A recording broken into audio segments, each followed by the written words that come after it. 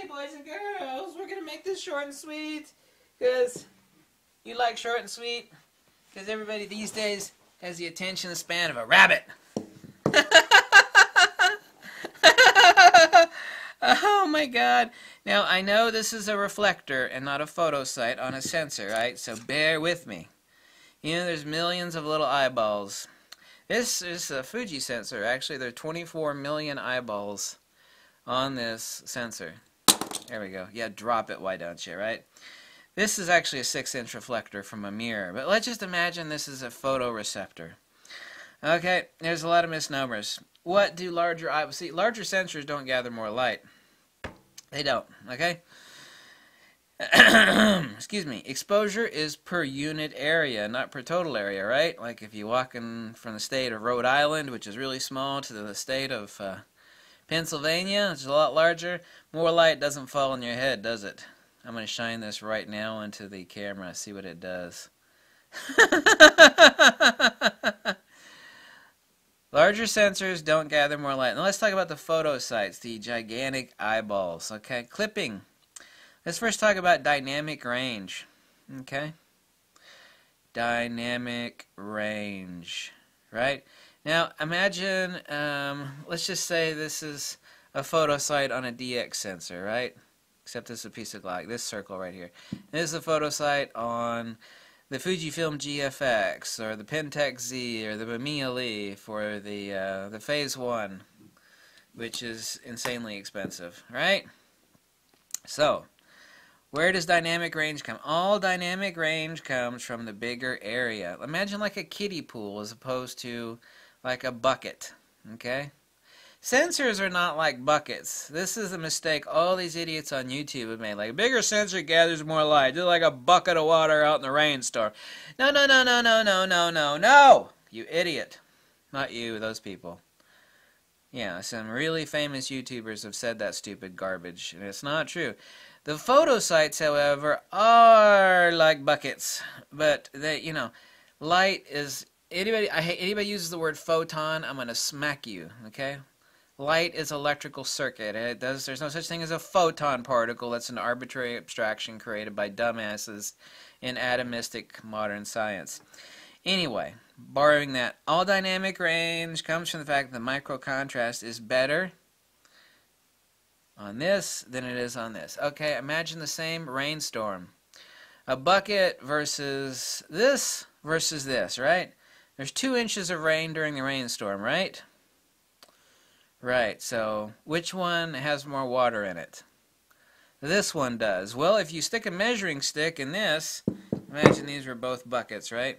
Stick a measuring stick in this, it's got 2 inches of water in it, right? This also has 2 inches of water in it, but the total amount of water in this huge sucker is a lot more than here, right? That means it has better SNR, signal to noise ratio. It has better gain. It has better micro contrast too. See, micro contrast, you know, this is a telescope mirror, by the way.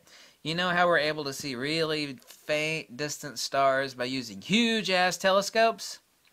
Yeah, that means per given aperture of time, a temporal aperture, or a shutter speed in our case, we're able to gather more light or better gain over a period of time. So dynamic range and micro contrast comes from big old eyeballs on your...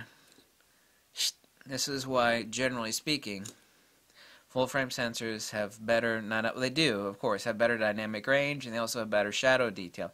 The amount of low light detail, by the way, is no different than microcontrast. Microcontrast are low-gain signals. Those are the intertonal details that give true 3D pop and definition to your shot. This is also why you always want to do ETTR, exposed to the right. In other words, push your sensor to the limit of saturation, which is what a light meter is incredibly important for studio work, by the way. The bigger area on this, as opposed to this, for example, gives you better SNR, signal-to-noise ratio, or more charge, more electrical charge per unit of time, right? Per unit of time or per aperture of time, a temporal aperture, i.e. a shutter speed, you have better signal-to-noise ratio. You actually have more charge per unit of time. You do, right? Same thing with the telescope, right? Now photography is getting simple. A bigger area here as opposed to here not only equals better dynamic range, better SNR, but we have a higher capacitance. This is where you need to pay attention. We have a higher capacitance before it gets overfilled. Let's say that this is 3 inches tall, right? Yeah? Okay. Which one over a period of time will fill up quicker before it becomes oversaturated? Which is where the better dynamic range comes from. Yeah. Per unit or aperture of time, we're actually able to collect more without overcharging. A larger area is less prone to overcharging. And when you're less prone to overcharging, okay, then you have better dynamic range, which means it increases not only the signal-to-noise ratio you get in shadow detail, but also the clipping point you have in your highlights. See, we have midtones here, shadows here, speculars or highlights over here. Right? Seems kind of simple, doesn't it? Kind of like the thicker the steel is, the more it can withstand out on the battlefield. Of course, they actually use, not steel, they use depleted uranium or DU. But the thicker DU plating, depleted uranium, is able to have better dispersion and better capturability of a certain charge. In this case, it would be an incoming round. But trying to use all these various analogies. Imagine like a catcher on the baseball field, and he has like a catching mitt that is not only twice as thick, but 5 times as big. He's generally going to not only catch more, improve dynamic range, but he's going to actually feel less. Imagine oversaturation as the difference between catching a fastball in your hands as opposed to catching a fastball in the glove. Let's say oversaturation is catching a fastball by hand. It's like, ow, crap, you just broke my hand. Catch it in a catcher's glove made out of cowhide, not a problem. So we have more imperviousness to overcharging on this than we do on something like this. Pretty simple, right? This is where better dynamic range comes from. Gigantic eyeballs on bigger sensors. And when you get to medium format, oh damn. This is the reason. This is also, too, the stupidity people make. They're like, I get so sick of this. This is what people don't understand. They say, well, you know, the GFX sensor is not really that much bigger than a 35 millimeter. It doesn't go up by area. It goes up exponentially. When it comes to charge, and if the pixel pitch remains the same, which it doesn't, it actually increases. It does not, if a sensor is twice as large, which the GFX sensor is not twice as large, it's like, what, 38% bigger than a full-frame sensor? It's exponentially better. Exponentially better on dynamic range and SNR. That's what people don't realize. It doesn't go up additively, it goes up a multiplicative.